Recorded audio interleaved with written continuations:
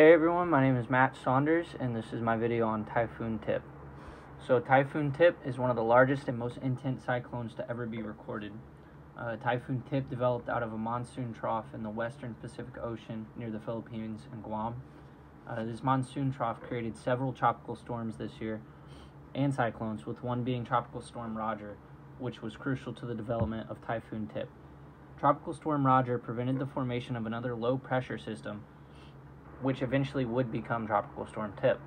Tropical Storm Tip maintained a smaller size and intensity until Tropical Storm Roger was caught in western currents, allowing a lower pressure system to develop for Tip to grow. Additionally, outflow from Roger, typhoon season, as well as an upper tropospheric trough provided the perfect conditions for Tip to develop into a typhoon. This was the birth of Typhoon Tip. Tip reached its peak intensity on October 12, 1979, around 520 miles north-northwest of Guam. Tip had winds reaching 190 miles per hour and an eye diameter of 9.3 miles. This storm was large enough to cover half of the contiguous United States. Tip had become a super typhoon. Typhoon Tip had an extensive impact on other spheres of the Earth system as well. After turning northerly, Tip made landfall on Honshu, Japan, and created over 600 mudslides as well as extensive flooding throughout the mountainous regions of Japan. By the pure nature of typhoons, both the atmosphere and hydrosphere are involved, but the sheer size and direction of Typhoon Tip brought the geosphere into play as well.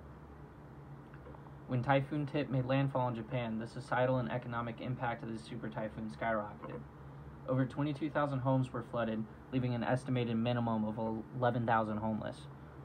The heavy rainfall from Tip reached a dam, causing an electrical fire in a U.S. Marine base, which left 68 injured and 13 dead.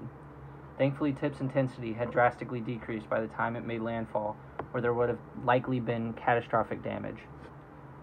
As far as human reaction and prevention effort, there was little that could be done. The size and intensity of this typhoon was so massive that very few things were able or possible to be done to lessen the damages.